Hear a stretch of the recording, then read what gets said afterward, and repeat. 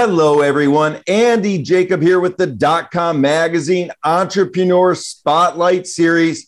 I have a remarkable show today. You know, everybody that watches this show, everybody at DotCom Magazine, we're so interested in health.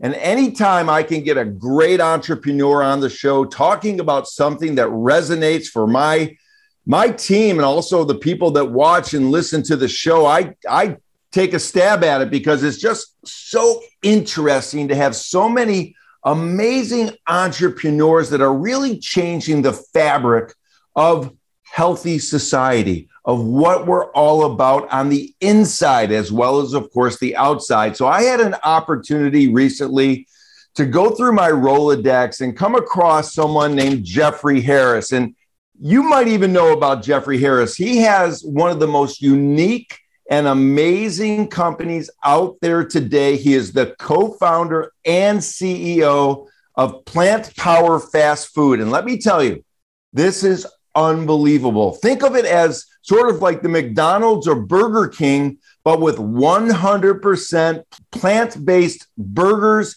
shakes, and fries. I mean, people are raving about this food that he's putting out there. It's amazing for the environment. It's amazing for the world. And more importantly, it's amazing for your inside. So I'm so excited to have Jeffrey on the show today. Jeffrey, welcome to the DotCom Magazine Entrepreneur Spotlight Series. Thank you, Andy. It's great to be here with you today. Jeffrey, what you're doing is remarkable. I mean, you're impacting animals because you're not using animals, and you're impacting health because you're not causing ill health. And your plant-based, burgers use 99% less water, 93% less land, and all these amazing statistics that are just making incredible headways into the world that we live. You have such a remarkable story. I'm going to get into it all, unravel it all. But to start, let's pull the lens back to 30,000 feet and tell us about Plant Power Fast Food. Well, Plant Power Fast Food was founded with myself and my partners, Mitch Wallace and Zach Boga. And the three of us, before we even ever really met each other, we're all ethical vegans. We are concerned about the well-being of animals. And before the three of us met each other, we had all had the same crazy idea, which I've often referred to as the vegan version of McDonald's or Burger King or In-N-Out or Jack in the Box and whatever. And as vegans, when we drive by all the fast food restaurants in our world, we just keep driving right on by. There's not much there for us.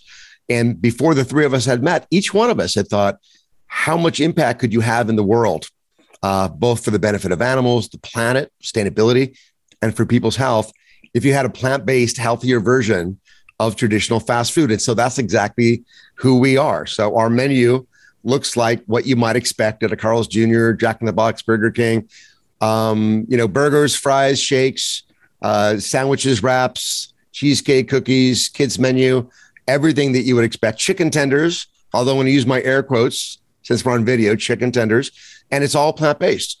And so right away, there's zero cholesterol, right off the bat. We don't use artificial colors or flavorings or things like that. We're very, very careful about the ingredients. We're mostly GMO free.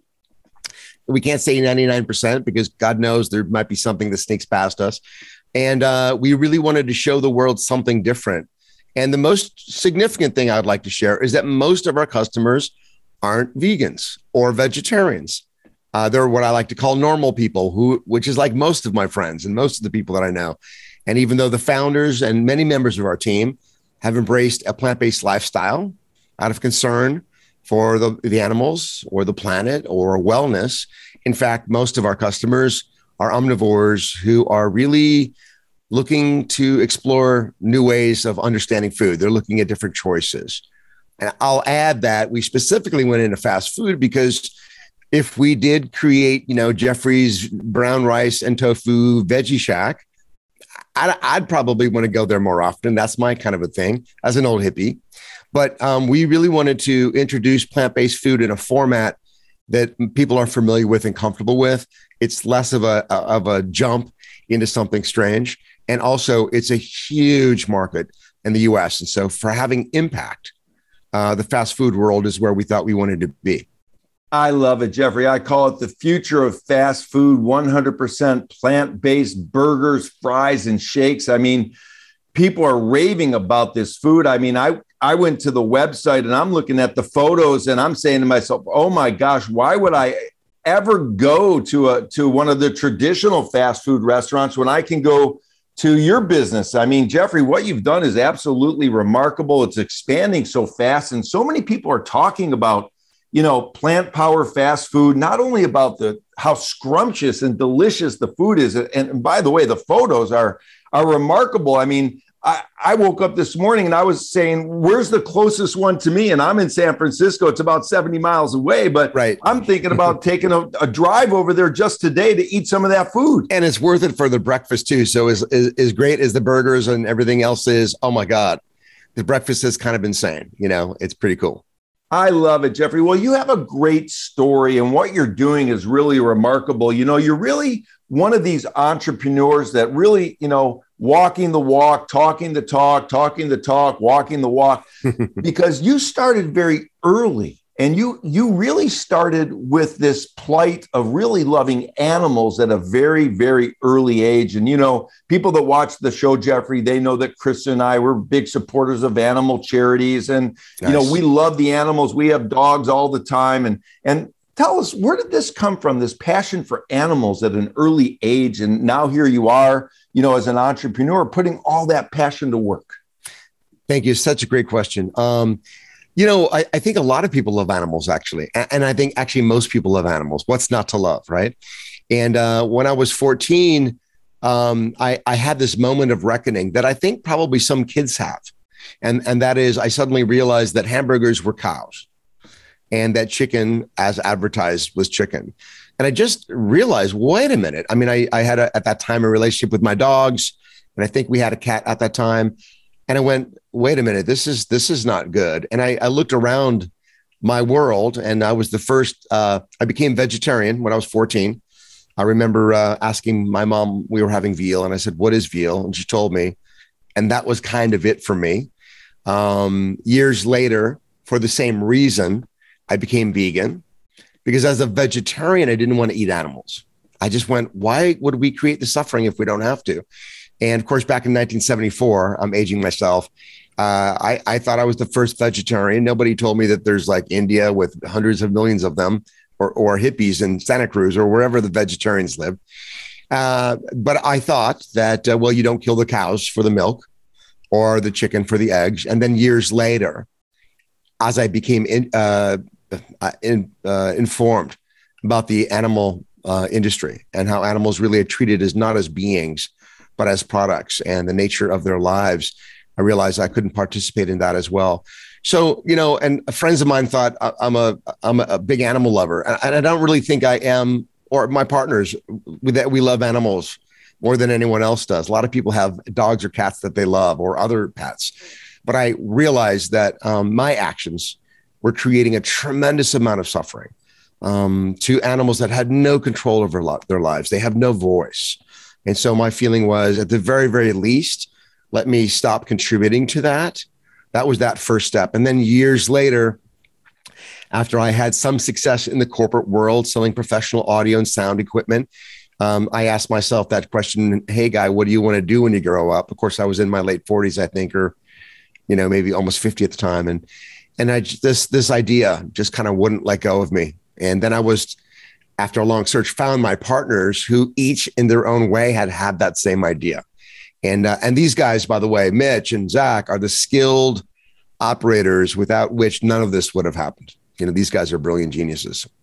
I love it, Jeffrey. It's remarkable. Now let's talk about the food, because, a restaurant doesn't go anywhere unless people love the food. And, people are going to your restaurant. They buy, one of your hamburgers, if we can call it even a hamburger, and then they eat one and then they have to take two home. I mean, they can't get enough of it. And, your menu, it's 100% cholesterol free, no artificial colors, no artificial flavors, no hydrogenated oils, no high fructose corn syrup. I mean, you're eating something that tastes so amazing, but you're not getting all the bad stuff that goes along with going to another fast food type restaurant, eating the real meat. So who puts together these incredible sort of recipes? Who's designing the menu to make sure that people walk away as happy as they are right now at the company?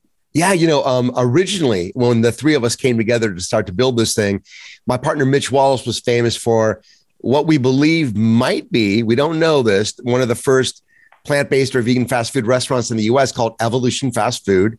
It's still there today in San Diego in the Hillcrest area.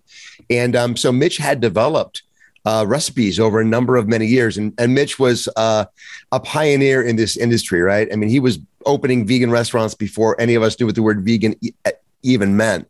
And as a matter of fact, between him and Zach, the two of them probably have 20 or 30 years of experience in vegan fast food, which is now this huge trend. So these guys are experts. So our original DNA kind of came from Mitch's Evolution fast food restaurant. And then Zach, who is our young, brilliant partner, took that as a foundation and really started doing our food development, our R&D. Zach came up, for example, with the Big Zach, which is our version of the Big Mac. And having been a McDonald's guy, I can tell you as a kid, my God, it tastes like the Big Mac. So Zach and his food and development team have done just a brilliant job of trying out various things over the years. And sometimes it worked and sometimes it didn't. And sometimes we had something that I loved, but the customers didn't respond and it went away. And over the years, over the last 6.5, 7 years, that menu has evolved. And it really is amazing, right now. I mean, I'll go to a restaurant and do meetings and work off my computer for a day and start out with a breakfast thing, and a few hours later, I'll get a lunch thing. And so the menu itself has evolved. And Zach was very particular about, we're not going to use the Impossible Burger or the Beyond Burger. We're going to create our own proprietary products. And that was very, very important to us. And as a result of that, we were able to come up with stuff that really hasn't been done before, including all of our own sauces and our own dressing. So I got to give that initial food development credit, the props, to Mitch, who really created that foundation. And then Zach Voga has really, as our food and development lead with his team, has just done a phenomenal job of taking it to the next level. He's also our COO and has built out operations in a way that I think is unparalleled in kind of the natural food space right now. I love it, Jeffrey. And of course, you and Mitch and Zach, I mean, you're building something that's going to be here for a long time. I mean, you're going into a nationwide, probably an international footprint eventually. I know you've got your set sight on some amazing things. And for the entrepreneurs watching the show, listen to what Jeffrey's saying, because they're very proud of their team. I mean, they hire great people. The people at the various restaurants right now are, the best in the business. They're really passionate about what they do. And something that's so interesting, when I walk into one of your restaurants and I'm looking at sort of the tables, let's just say, and even the booths, I mean, they're made of renewable bamboo instead of wood. I mean, the whole thing is sort of set up in such a powerful and meaningful way. How did you come up with this whole concept, with all the way going down to, for example, the takeout recyclable products? How did you come up with the whole idea? Well, we wanted to have a positive impact, not only on the lives of animals that we're taking off the plate, but the planet itself, right? And there's the way we as mankind or humankind is living on the planet now is completely insane and unsustainable. I mean, just as one example, the plasticware. You go to a restaurant, you get something to go, they give you plastic forks and spoons, maybe use the fork, and at the end of the day, you throw these plastic things into the trash. If you're lucky, you've got some way to recycle it. It doesn't make any sense at all. There's thousands of ways to do this. So as one example, the forks, the disposable plastic looking forks, spoons, and knives that we have are actually made from plant-based materials, and they will eventually biodegrade. Now, it's not like you drop them in the dirt and they just kind of turn to dust right away, but they're not plastic. They're not going to be there for 10,000 years. They're not going to be in the ocean forever. And most of our products, we're also using stuff that looks like plastic, but that is not. It's actually plant-based. There's a few areas where we haven't been able to do that yet, right? And we're making as much progress as we can. We've got solar power now at our Long Beach restaurant, but we haven't done that across the enterprise yet, and we're looking for ways to do that. So what we're trying to do is explore ways to be sustainable as much as we can. Sometimes we're limited by local municipalities and whatever their recycling requirements are and things like that. It's just like, Elon Musk coming up with electric cars and pushing it forward. Electric cars are brilliant because you can take the energy from bad energy, coal, petrol, but you can also take that energy from clean energy, wind or solar, and get it in that electric car. But the infrastructure, needs to catch up, right? The chargers and all the places that people can go. So in the same way, we're doing as much as we can. We hope to be a force for good and inspire various municipalities and cities to support more and more this vision of sustainability. We're not perfect, but we're really motivated by the idea of demonstrating positive change.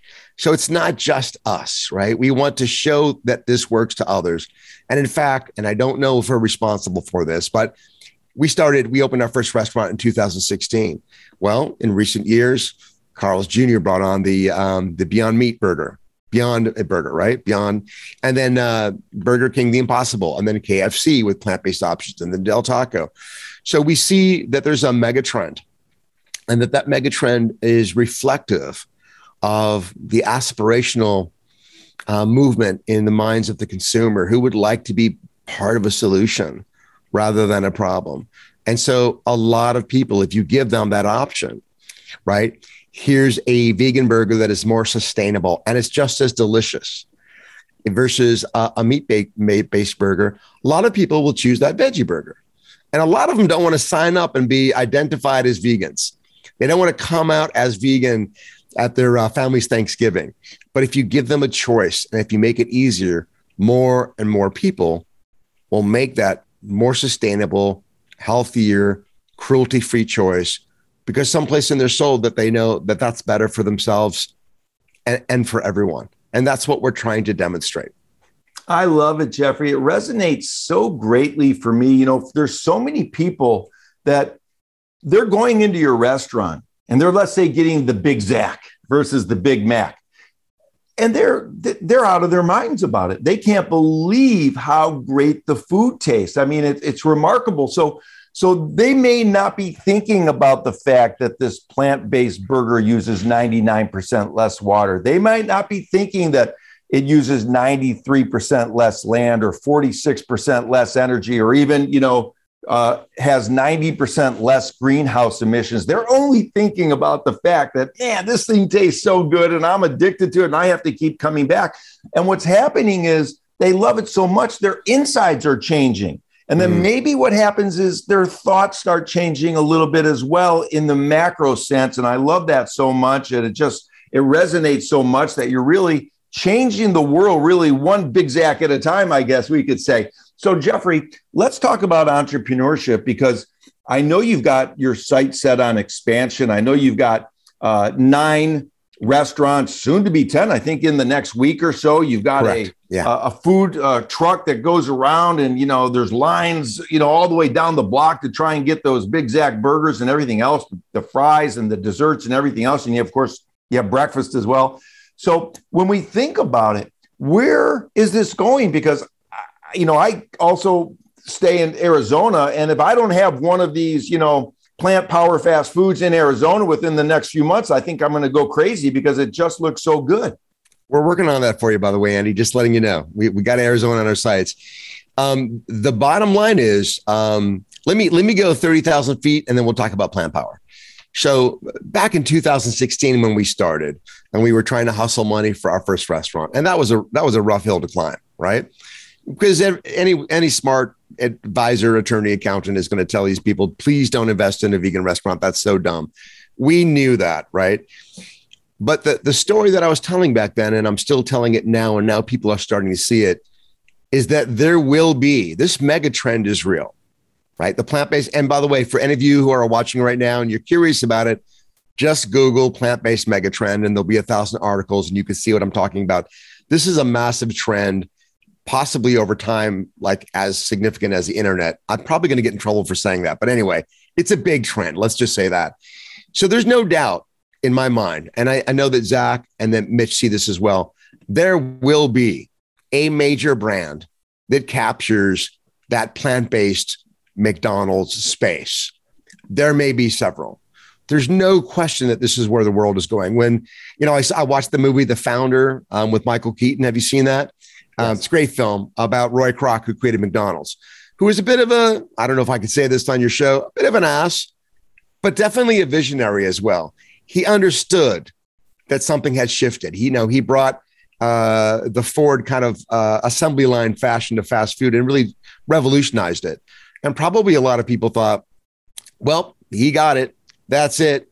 No, that wasn't it. He created a new segment. And now we saw all the other people jump into that segment. So we know there's no question that there will be a plant-based version of these major brands out there. It may be Plant Power Fast Food. I believe that it will be. It may be someone else. It may be multiple brands that begin to capture that space. You may even have some mature companies like Burger King or McDonald's try to capture that market by creating a new brand that addresses the aspirational consumer. So there's a lot of ways that can go. However, our job right now is try to be number one in that segment. And so at the moment, we're doing okay, right? We started with one in 2016. By next Friday, we'll have 10. We've got, I think, 3 or 4 more in development, maybe another 20 in the franchise development pipeline. But we're really just getting started. And there's 2 ways to look at it. One is, oh my God, we've come a long way and we've worked hard, right? Mitch and Zach and I and our amazing team, we work crazy, right? So I think that there's a reason to celebrate how far we've come. But one way to look at it is that we've just reached base camp. We have not hit the summit yet. And we are all motivated to be part of creating a change in the world. And the way that you create a change in the world is by having as much impact as possible with as many people as possible. And so the way that we look at that is we want to take off as many animals off the plate as we can. We want to touch the hearts of millions and millions of consumers and drop that little seed about plant-based, right? We also have investors now. So we have to grow as a company and we have to reward the people that have come with us along the way. Same thing with our team. We can only really reward our team and create paths for them to grow and evolve with us if we continue to expand. So when we look at this whole thing, it seems like the only way to go is big and it's scary. But in the last few years, we've taken some really big steps towards that. We've hired our new director of operations is from Chipotle, very, very experienced professional. Our new, and his name is Dan Lowe. Our new director of new restaurant openings is Rita Ugarte, who's from Yum Brands and Hard Rock Cafe and Mimi's. And the list goes on and on. We've got a CFO now from the fast food industry at Har, who really has that experience with multi-level franchisee models. And I can go on, by the way, so many great people to talk about. So we've been building the team of people who have done this before, and we'll be continuing to do that. And we're looking at new ways to finance as we grow. And, there's a million things to do every day, and we really don't have all the answers. But the one thing that we're really sure about is the mission and the intention and the fact that the world needs something like this now. Plant Power Fast Food on its own is not going to change the world. But the 50 or the 100 or the 300 companies like ours who are bringing more sustainable, compassionate models to the world, we together will have an impact and will make a difference. So I think we're part of a revolution, and the way for us to carry our weight there is to grow, and we have plans to grow rapidly. I love it, Jeffrey. Earlier in the show, you mentioned you're an old hippie. I guess I'm an old hippie as well. And when I listen to you speak, and for the entrepreneurs watching the show, rewind what Jeffrey's saying, you sound more like a Harvard MBA professor versus an old hippie. So you've been able to bridge the gap both ways. So congratulations. This could be a bad sign, though. Maybe I didn't really smoke enough weed in the 70s. I'm not sure. Right, thank you for saying that. And the key is for the entrepreneurs who are watching, right? Obviously, for many who choose the way of the entrepreneur, one of the things that they're trying to create in their lives is abundance and wellness. And people look at money different ways. For some, maybe it's a mansion or a Maserati. For most of us, it's time, with our loved ones and wanting to have more control over our destiny. I'm familiar with all the new agey books that say follow your bliss, but now I see how true it is. So if you really do have some intention that you can sink your teeth into, and it might just be creating something wonderful for your family, so your kids go to college, Or it might be, in our case, we want to take animals off the plate. We really do want to close down the slaughterhouses, right? But whatever your intention is, stick with that as much as you can. You know, my struggle as a human being is that I can get into my ego and start thinking, oh my God, maybe one day I'll make money and maybe one day I'll be cool and blah, blah, blah. Of course, it's really natural, especially if we start to have some success. But I think the thing that all of us need to be mindful of is keep coming back to the intention and the work again and again, and to the team, right? And to make sure that the people that have joined your vision are being properly compensated and that they are being acknowledged and appreciated.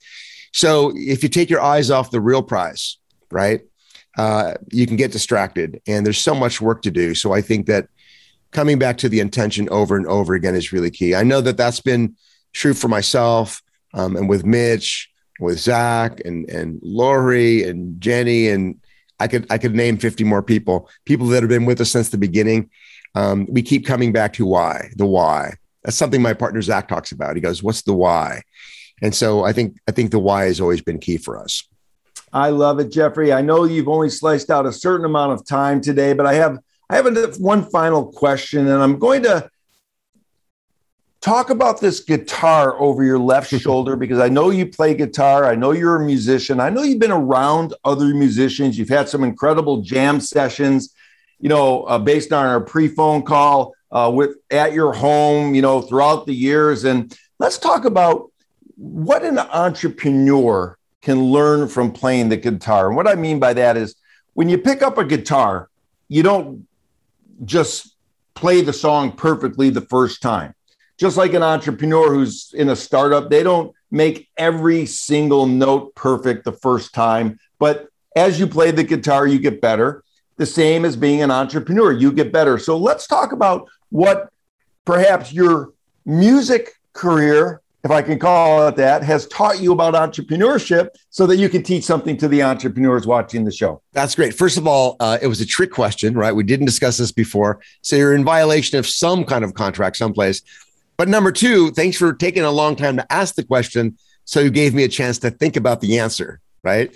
And you know what came up for me is that I'm honestly not that great a guitar player, but I can move around. And the way I learned was by fiddling about for hours and hours and hours and hours. And I think that the analogy towards being a successful entrepreneur is sustained focus. Sustained focus.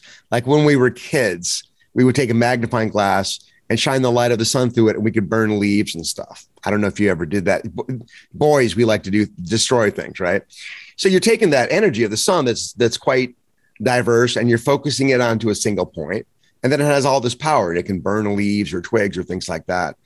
And the way I learned the guitar was sustained focus. In other words, I fell in love with it, right? I woke up thinking, I want to play the guitar today. I woke up thinking, I want to learn a new chord. And I couldn't wait to get to it. And by the way, these days, my guitar does not get as much love as it used to get. It's lonely. It's angry at me. I'm quite sure. But I think that when and entrepreneurs know what I'm talking about. If it goes well, we fall in love with the process of our mission and doing what we're doing. And my girlfriend knows, because I'm up sometimes at 4:30 in the morning. I suddenly have a vision in my head about how a certain spreadsheet needs to be done. Now, this is boring stuff, but in my world, that kind of sustained focus, that interest, that curiosity results in things. You have breakthroughs where you couldn't see them before, but if you stay focused, you'll have that breakthrough. So that's my guitar analogy to the best of my ability, trying to keep my headset from falling out here. And for anyone who's watching and who knows me, I look better in photos on Facebook playing the guitar than I actually sound playing the guitar in real life. So I just want to do that full disclosure. I love it, Jeffrey. What a great answer to a sidewinder question, because I've never had an entrepreneur sort of connect playing guitar or music to entrepreneurship, but it makes sense. And people who are entrepreneurs watching the show, they're going to get exactly what you're saying, that you need to focus in and you need to really, be in business. When you're in business, you need to be in business. You can't be outside the business looking in. And I think that's what you're saying. This is just a remarkable interview. I'm definitely going to have you back on the show as you continue to grow. Congratulations, Jeffrey, to what you're doing. And of course, to Mitch and Zach with the team and all the new people that are coming on board that are just super high profile and powerful people in their respective spaces to be able to put this sort of umbrella of incredible people together to help you, move plant power fast food forward in the way that's going to be meaningful as part of this mega trend. You might not be just part of a mega trend. You might be the mega trend. So that's so exciting. Jeffrey, this is great. And I am just so delighted to have you on the show. It's been just remarkable. For the entrepreneurs watching the show, there are so many keys that Jeffrey mentioned throughout the show. You need to rewind it and watch it again. I know I'm going to watch it again once the interview's over because some things resonate for me. And I learned so much just from talking to Jeffrey about what I can do in my life and my business, from the perspective of an entrepreneur, but also what am I doing to make a difference? Like Jeffrey's partner says, what's the why? What is my why? And then what's that going to do to implore me to move forward in a much more powerful and productive way for our society and our world. So Jeffrey, I'm sure that came through for everybody watching the show today. And I wanted to take a minute to thank you so much for coming on the .com Magazine Entrepreneur Spotlight Series. Thank you, Andy. It was a joy.